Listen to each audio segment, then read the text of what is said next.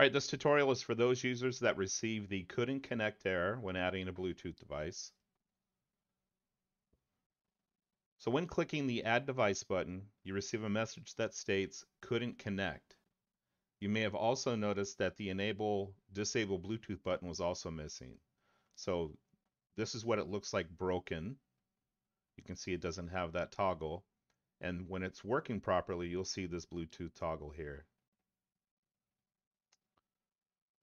So to resolve this, what you want to do is go through all of the required services for Bluetooth and make sure that the status is set to running and that the startup type is set to automatic.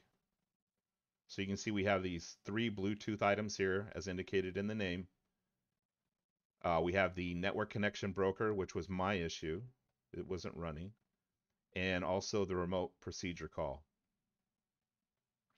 So just open up each one of those, go in and set it to automatic, click apply, and then start the service.